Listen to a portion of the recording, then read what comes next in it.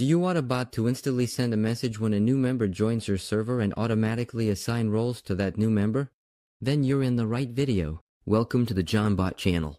On this channel, we explain how to use JonBot to perfection. In this video, we will set up JonBot's join and leave actions, which allow you to send a message when a member joins your server, send a message when a member leaves your server, and automatically assign roles to a member when they join your server.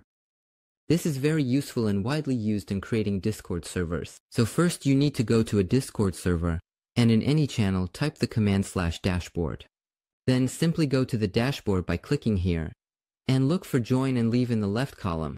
Now, you have the three options I already mentioned. We will do them in order. First, the join message. We will set up a new channel that we will call join. Now on the dashboard we choose our channel, and here we can write our message. So we can either have a simple message, or we can enhance it with an embed. We're going to choose to create a nice message using the embed, so for that we activate it and enter a title. The special thing about join and leave messages is that we can use variables to mention the member, say how many members are on the server, etc. To do this, on the left side of the dashboard we click on variables, and it takes us to JonBot's documentation in the variables section. There, we will only have two types of useful variables, user variables and server variables. If you can't find the page, it's in the description. We will use the user variable to mention the user. We can say welcome user, and that will mention the person. We can click here on preview, and we can see exactly what it does. We can choose a color from all imaginable colors, and we can also add images. I found an image that I just really like, so I need to copy the image link and paste it right here. Now, if we save and test with an alt account, we can see that we have our title, new member, our welcome description with the mention of JonBot, as well as our image, which is an animated GIF.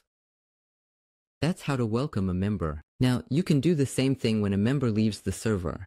To do this, go back to the same category in the dashboard and enable the leave message option. We're going to create a new channel titled leave. We select it right here, and now we're going to choose not to use an embed, but just a simple message that will explain using a variable, which will mention the username of the person who has left. We're also going to include the number of members remaining on the server.